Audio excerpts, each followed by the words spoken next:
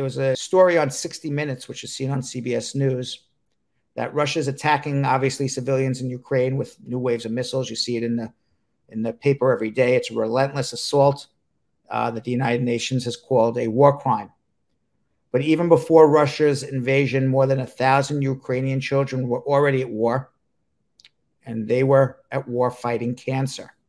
And as 60 Minutes first reported last winter, Russian attacks on hospitals and the power grid put these fragile children in immediate danger.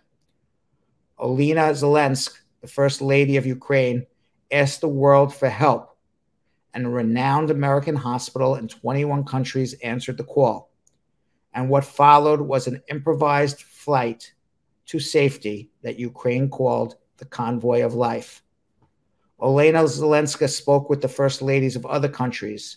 She said for this convoy to work, they needed to set up the system in their countries, making sure that physicians and hospitals in their country would accept the children for treatment.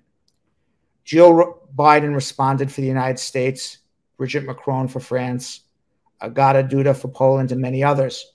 They helped activate charities and medical societies. An improvised triage center in Poland set up by an American hospital, St. Jude Children's Research Hospital in Memphis, Tennessee, named for the patron saint of hopeless causes.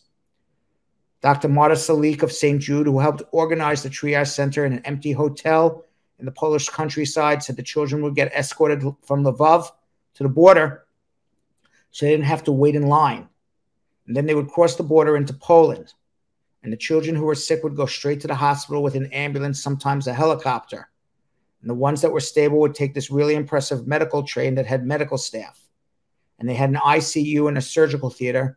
And they would take this train to a city called Kalisz that was close to where our Unicorn Clinic was. And the Unicorn Clinic was the name that they gave to the hotel that could hold 300 patients and their families from the Ukraine. Medical records were translated and hospitals found for treatment at no charge in 21 welcoming countries. The mass evacuation of children with cancer ran last spring from March through May. By recent count, the Convoy of Life evacuated 1,300 children into a welcoming world, allowing their families to fight one war at a time.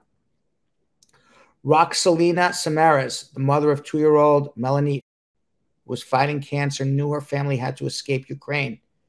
In February, her mother, Roxalina Samaras, joined the jam of thousands of refugees struggling to cross into Poland. They are now living in St. Jude in Memphis, Tennessee. Roxalina told 60 Minutes there's hope that Melania can be cured of her fibrosarcoma, a cancer of the connective tissue in her leg. She said, we fled the war from people who just wanted to kill, and here people are greeting you and want to give you the best help. Wherever I go, I want to say thank you to every person that I meet. I feel like I want to scream out loud to everyone, thank you. America gave this to us. I would like to have a chance to help others too, so that people believe that kindness wins. We need to do more good things. It's a great story.